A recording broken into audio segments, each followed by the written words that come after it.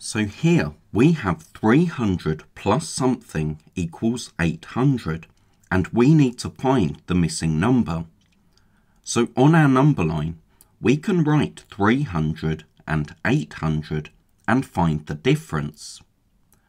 So adding 100 gives us 400, then another 100 gives us 500, then 600, 700, and now we've reached our total 800. So we added 100 5 times, and 5 lots of 100 is 500, so that's our missing number. But there is an easier way to get our missing number.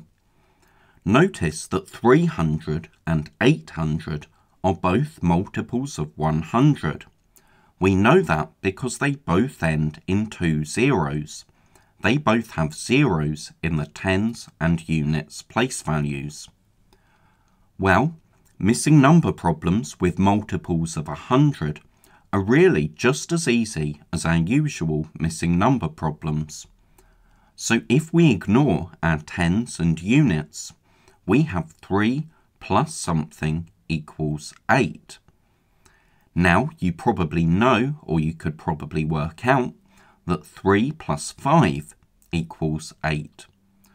But we can't just write 5, because 300 plus 5 is 305, not 800. So we need 2 zeros after the 5 to show that we don't just have 5, we have 5 hundreds. Here we have a number family triangle. We have 300 and 500 at the bottom and 800 at the top, because 300 plus 500 is 800. But if we know this, we also know 3 other facts. We know that 500 plus 300 is 800, because with addition, order doesn't matter.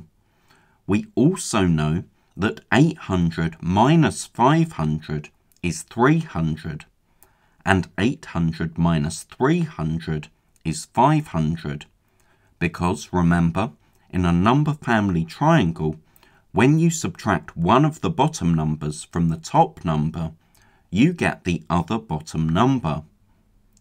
And we can see how these facts relate to the number facts we already know. All that is different with what we've done is that rather than 3, 5 and 8, we have 300, 500 and 800. So pause the video and work out what you have to add to 600 to get 900.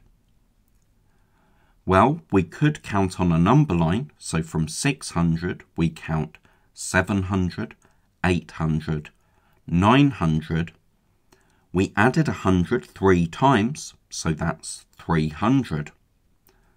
But without using a number line, we might still be able to answer this question, because both of the numbers we have in the question are multiples of 100.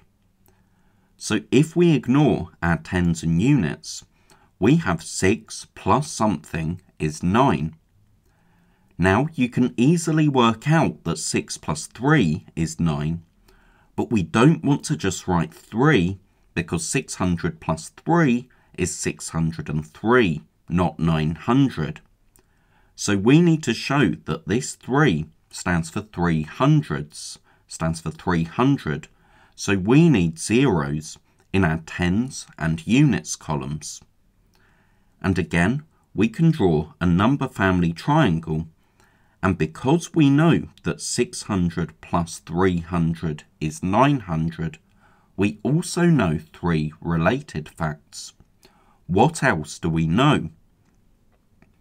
We know that 300 plus 600 is 900, 900 minus 300 is 600, and 900 minus 600 is 300.